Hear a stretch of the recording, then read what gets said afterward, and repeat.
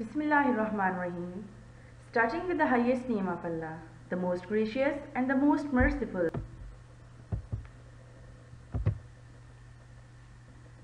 Welcome to the video lectures.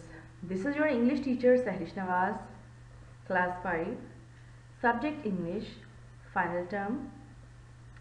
This is lecture number 11, Divisional Public School and Intermediate College, Lahore. Let's have a look at the contents of this lecture. First, we will have introduction, then explanation, then we will attempt a comprehension passage, and we will also answer the questions of the same comprehension passage. At the end, there will be a home task. Let's start with the introduction of this topic. First, we will discuss what comprehension is. Dear students, take your stationery items like notebooks, pen and pencils with you. Be attentive and listen to me carefully. The word comprehension means the ability to understand what you read or listen. Comprehension आपकी उस ability को कहते हैं जिसमें आपने जो text पढ़ा या जो आपने सुना उसको अंडरस्टैंड करने की ability is called comprehension. Comprehension is to test the ability to understand a language. अब किसी लैंग्वेज को समझने की एबिलिटी को भी कॉम्प्रीहेंशन कहते हैं. Comprehension means to understand the meaning of the given text. जो टेक्स्ट आपको दिया जाता है पढ़ने के लिए या सुनने के लिए, उसका मीनिंग समझने की एबिलिटी भी कॉम्प्रीहेंशन कहलाती है. Now comes explanation. Comprehension means a complete understanding of the passage. The main object of comprehension is to test the ability to grasp the meaning of the given passage and to answer the questions in one's own words. अब comprehension का main object है जो है वो आपकी ability को test करना है कि आप meanings को कितना understand करते हैं. जो passage आपको दिया जाता है आप उसको कितना understand कर सकते हैं, और जो end में questions दिए होते हैं 3 और 4 questions होते हैं उनको अपने words में answer करने का नाम comprehension है. Okay students, before attempting any comprehension, you should keep the following points in your mind.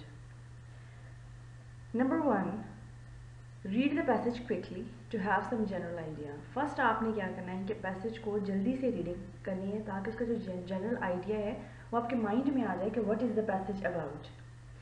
Next, read the passage again and underline the important points. Next आपने क्या करना है कि again आपने उस passage की reading करनी है और जितनी भी उसकी इंपॉर्टेंट पॉइंट्स हैं, की पॉइंट्स हैं, उनको आपने पेन या पेंसिल से you have to underline it. Then read the questions and try to know what has been asked. Then you have to read the questions which are given at the end. जो आपको 3 या 4 questions दिए हुए हैं उनको आप read करें and try to know कि उसमें पूछा क्या गया है. Then underline the portions where the probable answers are provided.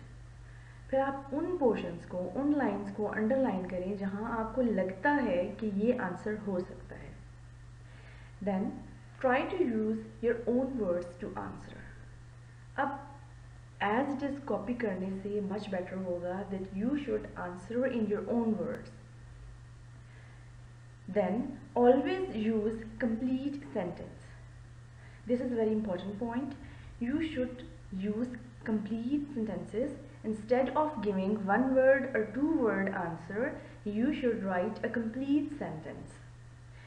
And the last point to be kept in mind is answer the question according to the tense. This is again very important point that you have to keep in your mind, that look at the question, what is the tense of the question. If the question is in past tense, you should answer in past tense. And if the question is asked in present tense, you should follow the same tense. Dear students, Here is a sample passage for you. You have to read it carefully, underline all the main points, and then answer the questions given at the end in your own words. Students, you have to remember one thing, that the comprehension passage in your exams are always unseen. The one we are discussing here is just for your guidance and help. Let's come to the passage. There is a story of a man who thought he had a right to do what he liked. One day, this gentleman was walking along a busy road, spinning his walking stick round and round, and was trying to look important.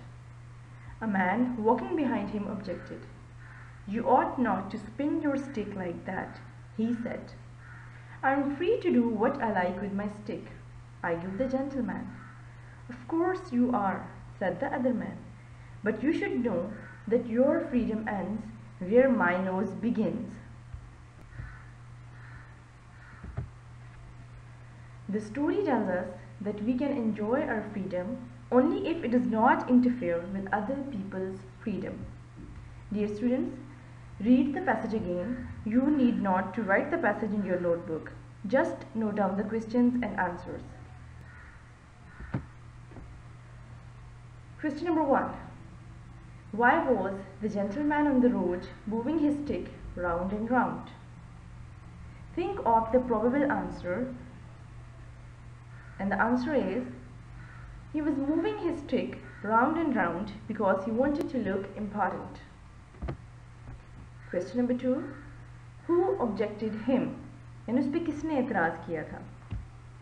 And the answer is, a man walking behind him objected him. One thing more, students, you have to note that the questions are in past tense. Question number 1 is in past tense, so we have to write the answer in past tense. Again, question number 2 is also in past tense, so answer should be in past tense. Here's question number 3. What argument did the gentleman give?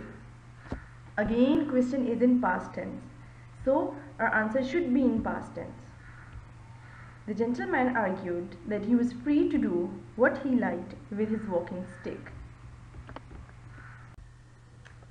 Okay students, this is your home task. This is a paragraph that you have to read yourself, and at the end 3 questions are given. You have to write the questions in your notebook and write the answers of these questions. Don't write the paragraph, just read it, have a general idea of it, try to keep in your mind the main points, and then answer the questions. Read the given passage carefully and answer the questions. Write the answers in your notebook. I hope students you have understood it well. If you have any query, you may ask me. Thank you and Allah Hafiz.